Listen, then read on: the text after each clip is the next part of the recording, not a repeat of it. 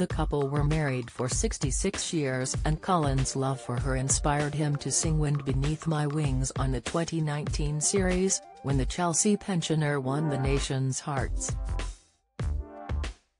In the BGT semi-final, he performed a moving version of Dame Vera Lynn's "We'll Meet Again" in memory of Joan, against a backdrop of their photos. He said, "It's true of me and Joan, hopefully in the future." Her cancer was discovered in 2009 and she had a mastectomy. But 7 years after her initial diagnosis it returned, this time in her lungs.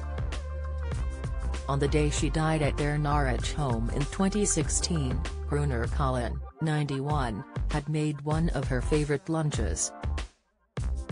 What is happening where you live? Find out by adding your postcode or visit in your area. The Korean War veteran told the Daily Express, "We settled down to eat. I knew something was wrong and she died in my arms." Colin has since raised thousands for a breast cancer unit.